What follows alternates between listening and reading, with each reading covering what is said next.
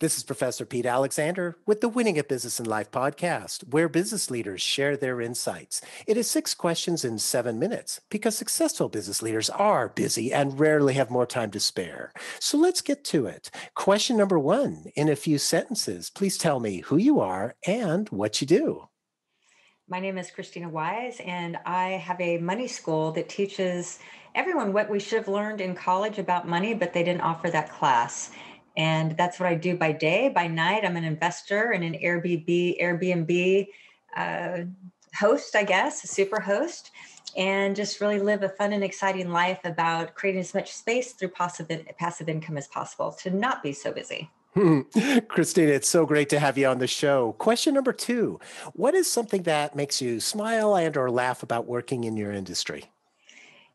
You know what I think, I don't know if it's smiling in a way of, I find myself almost every day really amazed about something like money, how we just don't understand it. We don't know how it works. We're good at making it. We're good at spending it, but that's about it. So like every day I get a little chuckle like, holy cow, like super smart people. We all are, but very few really understand how to play and win the money game. Mm-hmm. It's very true. Very true.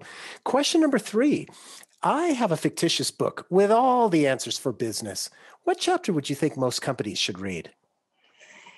Oh my gosh. Well, it depends. Like if you're a company or business owner, if it's an entrepreneur, it's reading the chapter about your financials and understanding the difference between income and profit and really going for profit first and then that's reverse engineered back from a number that's how much money is enough to live my good life.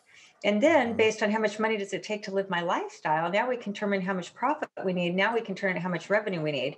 So versus starting at revenue and going that direction, we want to start at how much money is enough and then push that back up to determine how much revenue we want to build.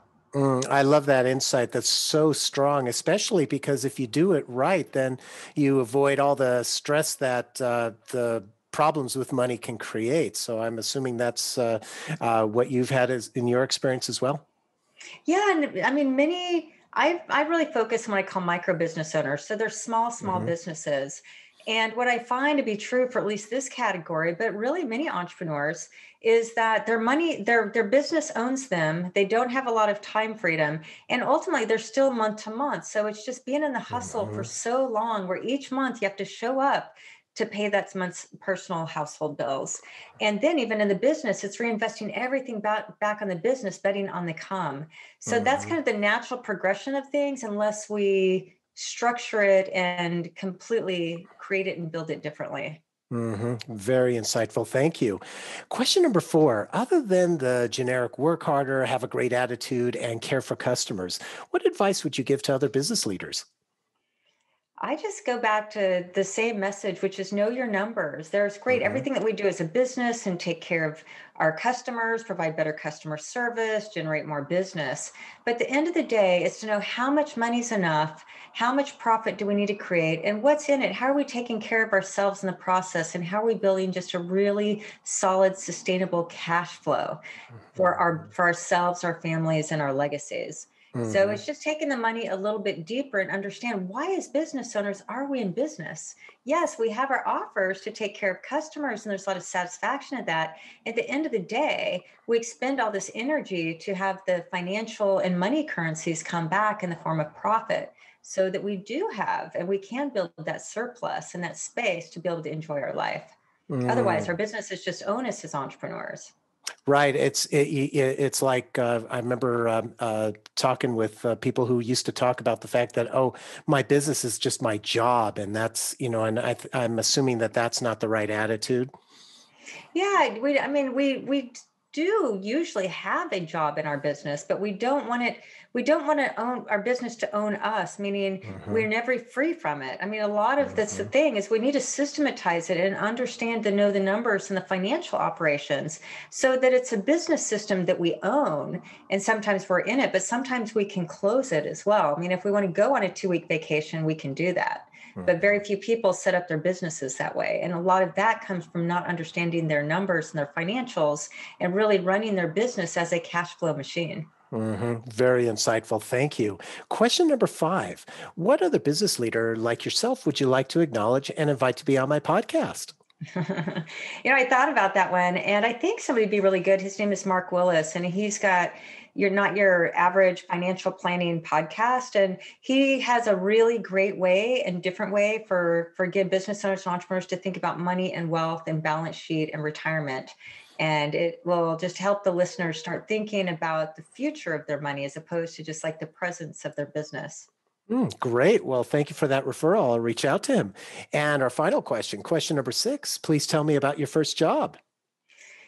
My first job, outside of just being a kid that would do door knocking to sell Girl Scout cookies, I kind of had the built-in, my parents didn't sell the Girl Scout cookies for us. I got all those badges because I wanted the badges and I wanted to go sell those cookies. So obviously that first job was in the form of badges on the lapel. Mhm. But my first job outside of college was waiting tables. And I even remember like how that felt. At first it felt like, man, I have this college degree, I'm waiting tables. And I just felt, I don't know, a little bit ashamed that that's all I was doing, like at the Mm. beginning. And it ended up being like one of the best learning experiences. I learned so much about customer service, managing time, counting change, believe it or not, making people happy, being in the weeds and how to manage my emotions and how to handle other people's feelings. And so, really, I even required that my kids wait tables Mm. when they were teenagers so that they could get that same type of experience that I think is actually really good experience, business experience that is that learned thing from that first job. So, yeah, I waited tables. Oh, I love that. And, as you were describing that and all the different things, including the emotions, it reminded me of a quote that I saw that said that you can tell a lot about a person by how they treat their waiter, their server and stuff. So I'm assuming you probably had a whole host of different personalities that you had to deal with in that job as well. Yeah, and you couldn't just say what you thought when you got treated terribly. You get fired. So yeah, really managing all of those different types of personalities, and that's business. I mean, we have all different types of clients, all different types of employees, and yeah, I learned so much for that year and a half of waiting tables. I bet. I bet. So, Christina, thank you so much for being on the show. How can people find you? The easiest way is Krisstina.com, and it's just my name is spelled with a K and two S's when you think of Christina. And I've got some downloads and podcasts and all my work that I do. So, yeah, it's easy for people to find me or just Google for that matter. Perfect. This is Professor Pete Alexander with the Winning at Business and Life podcast. Thanks for listening.